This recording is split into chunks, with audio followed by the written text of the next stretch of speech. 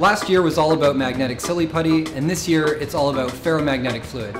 Making your own is super easy, and I'm going to show you how to do it.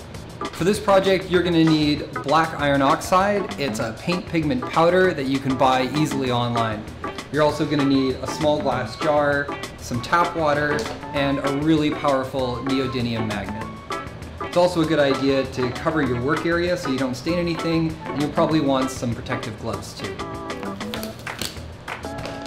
Grab a spoon here and spoon some black iron oxide powder in our jar. You're not going to need a lot, a little goes a long way with this. And then all you do is pour your water in the jar. You want to fill it up pretty close to the top. Because it's lots of fun to play with, you're inevitably going to knock it over. So what we're going to do is we're going to create a watertight seal with some bath and kitchen sealant. We're going to run a bead of caulking around the threads of the jar and then put the lid on top.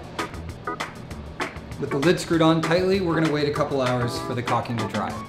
And there you have it. Easy ferromagnetic fluid in a jar. There's probably some industrial applications for this, but it looks really cool in a jar, and you can spend hours playing with this at your desk, wasting time instead of working.